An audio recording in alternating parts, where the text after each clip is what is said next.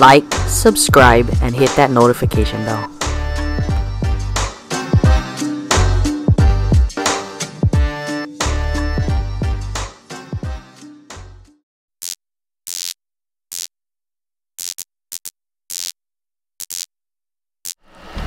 Aloha everybody, it's Mar. Thanks for tuning in.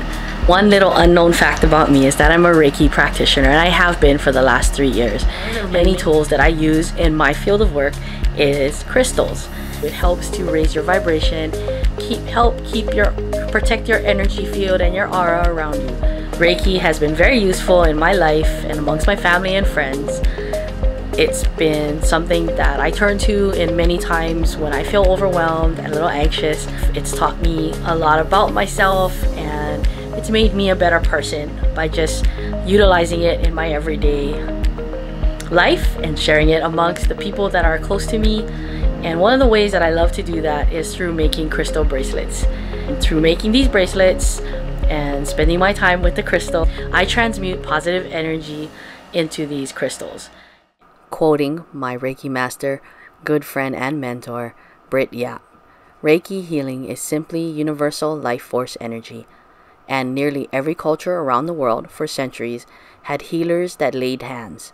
These people were using their chi, mana, prana, ki to help people heal.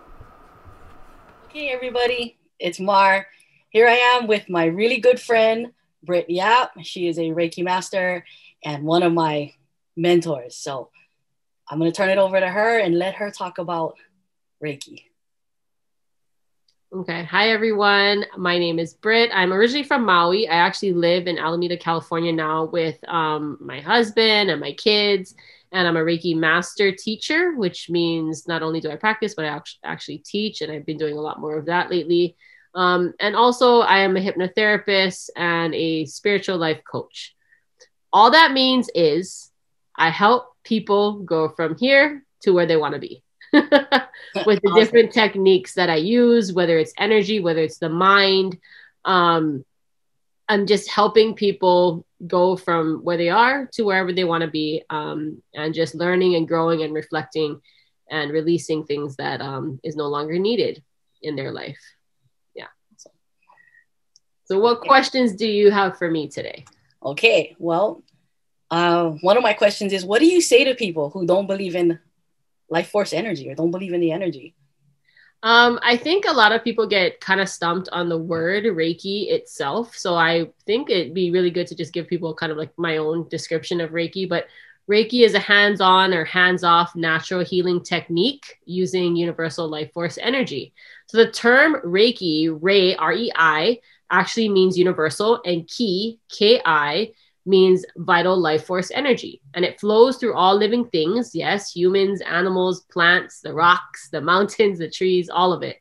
If there wasn't life force energy, your plant in your house would be dead. That's what happens when things die. Okay, so Reiki is an abundant, gentle, spiritual energy not tied to any specific religion or nationality. The founder of Reiki, he was Japanese, and he was downloaded with these messages and became a teacher and just spread the good word of how to tap back into universal life force energy, because sometimes we forget, and just like Jesus, Buddha, Dalai Lama, all these people came to earth and they were just teachers to remind us about love and source energy. And so all Reiki is tapping into source. Some people call it God, some people call it Great Spirit, but really it's just energy. It's universal life force energy that flows through all of us.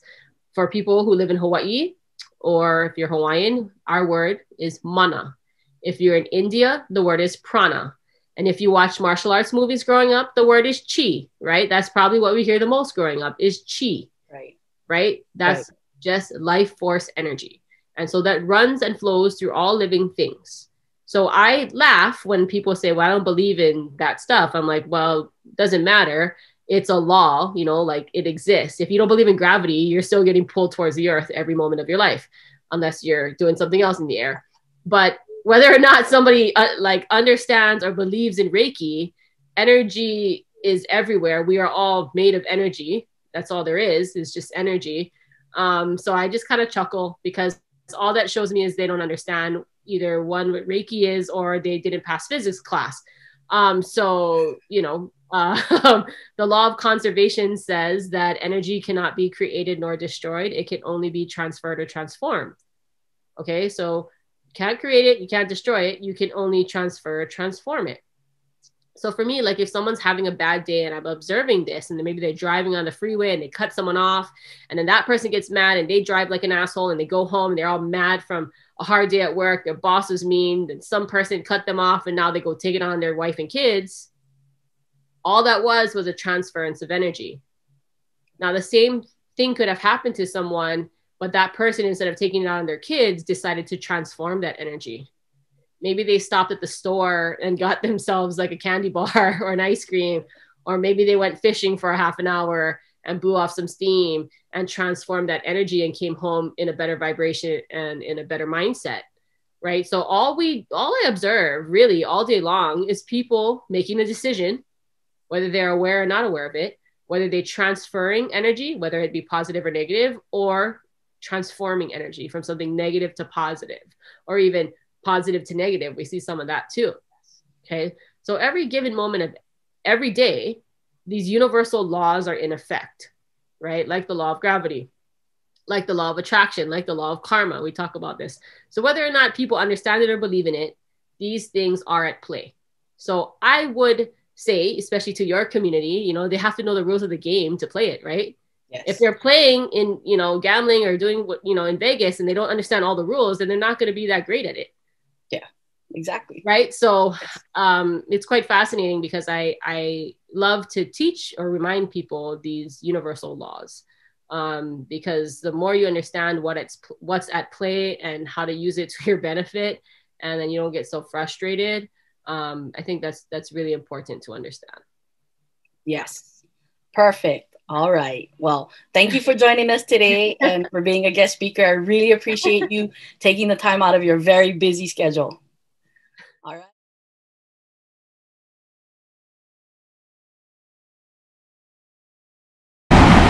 All right, guys. Want to welcome you to One'ila Beach Park. It's actually located on the southern shores of the island of Oahu. From this vantage point, you can see Diamond Head, Waikiki. Diamond Head's like right here. Waikiki. Looks like it drizzled a little here. And this beach has a pretty rocky coastline, but there's a few pockets where you could get into the sandbar to swim. This is mostly a surfing and bodyboarding beach and a lot of fishing. You can see this way, there's some fishermen right here. But again, southern coastline, so if you arriving on an airline flying into Oahu, a lot of them follow this coastline, head all the way out west, just off the coast there, turn around and head to the airport, which is probably located somewhere right here. Salt water is a natural cleansing for crystals, burning dried sage, etc.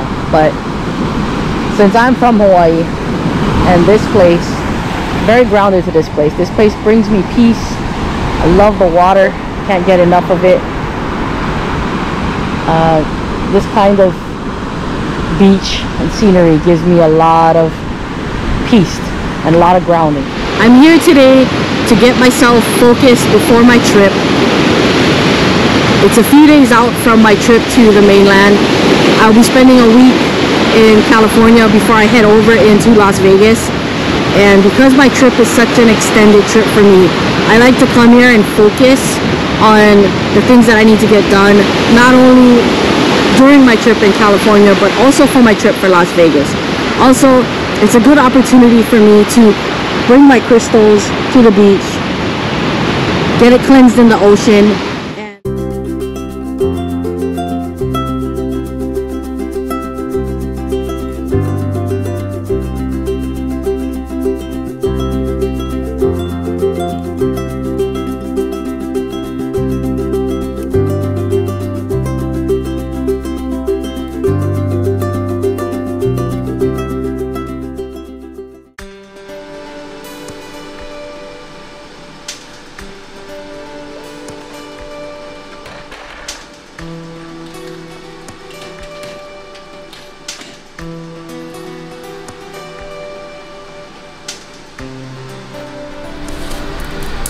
here.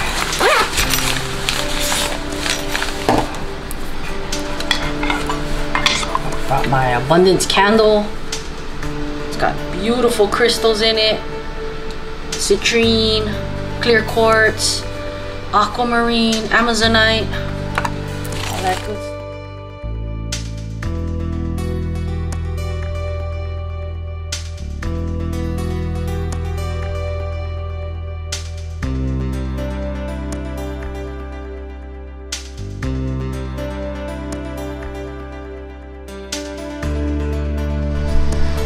So as you can see, these are the crystals that I travel with and I bring to my hotel room.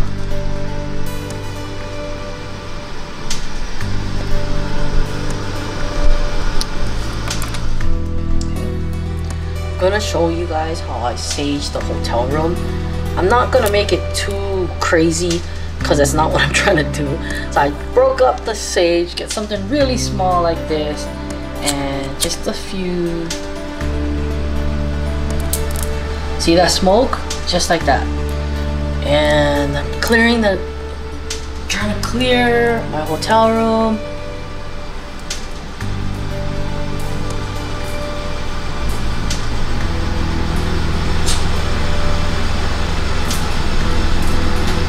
Yeah, thinking about all the energies that I don't want in here. We want good, positive energy around us.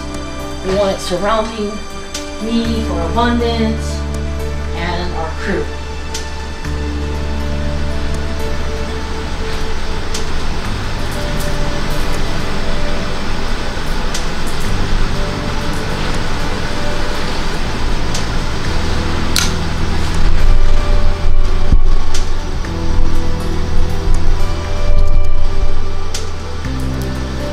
Yeah.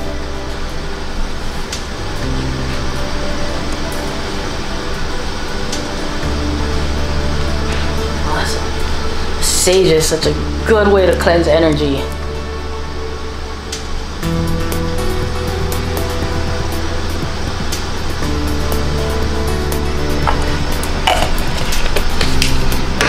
Yes, that's how I like to set it up, right there, just like that.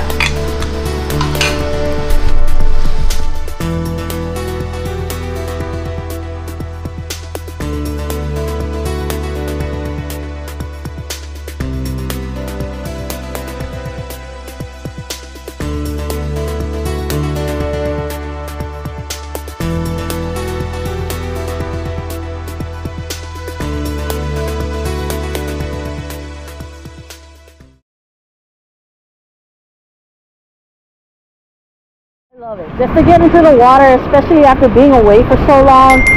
I know it doesn't seem like much, but for me, grounding and being at the ocean,